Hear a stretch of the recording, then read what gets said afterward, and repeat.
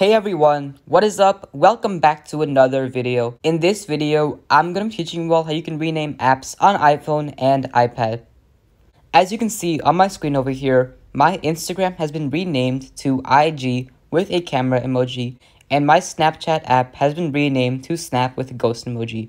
Now, if I go ahead and open the app, you can see that it opens up the exact same way as it would have if my app was not renamed. You can do this to any app on your device.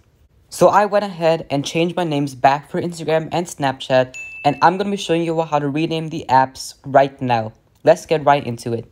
The first thing that you need to do is, if you haven't already, you need to install an app called Shortcuts. This app will allow us to rename all other apps on our device.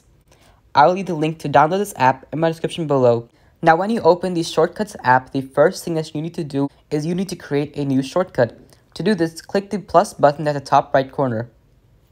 Then, at the second tab, you can see that there is a button that says Open App. If that's not showing up for you, you can go ahead and search for Open App using the search tab right over here. And if you search for Open App, then it should be the very first tab that pops up under scripting. Now, once you go ahead and click on Open App, you get taken to a page that looks something like this. From here, you need to click the button that says App next to Open at the top tab. Go ahead and click that. When you click that, every single app on your device is now going to be listed. Go ahead and search for the app that you want to rename. So for this video, I'm going to go ahead and use Instagram as an example again, like I did in the beginning. So go ahead and search for the app and then go ahead and select it. So now at the top, it should say Open and then the name of the app that you've selected along with the icon. So for me, it says Open Instagram. Now from here, at the top right corner, next to the X button, there should be a blue circle that has 3 lines. Go ahead and click that. Now your screen should look something like this, and then at the top, there's a tab that says Add to Home Screen. Go ahead and click that button. Now this is the part where you decide the name of your app. Where it says Home Screen, Name and Icon, at that tab over there, go ahead and rename your app to what you want it to. So I'm going to go ahead and do IG with the camera emoji again. Just like that, because IG is short for Instagram. What you can do next is go ahead and change the icon. If you go ahead and choose a shortcut now, then it will add to your home screen with this default icon being the icon. Now, I want it to look like the Instagram app, so what you can do is you can go ahead and search for your app's icon and then add that as the image. To change your image, simply go ahead and click on the icon next to the part where you renamed under the same home screen name and icon section. And then click on the button that says Choose Photo if you're choosing an image of the icon, or you can go ahead and take photo or choose something from your files. When you do that, you'll be taken to all your photos, and I'm going to go ahead and use the Instagram icon image that I found. Then go ahead and click Choose at the bottom right corner, and it will set your icon to be that image. After that, at the top right corner, go ahead and click Add.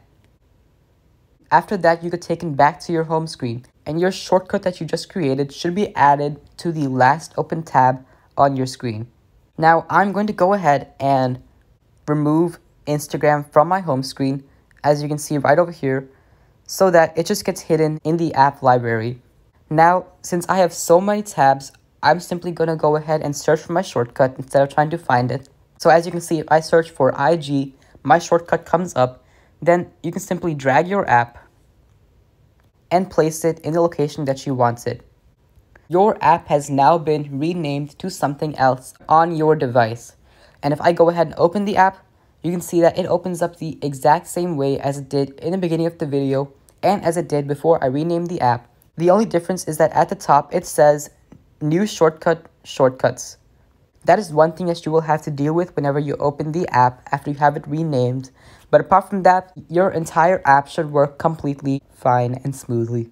To delete your shortcut or your renamed app, you can simply hold it and click Delete Bookmark, as you can see right over here. So that is about it for this video. There are quite a few steps to renaming apps on your iOS device.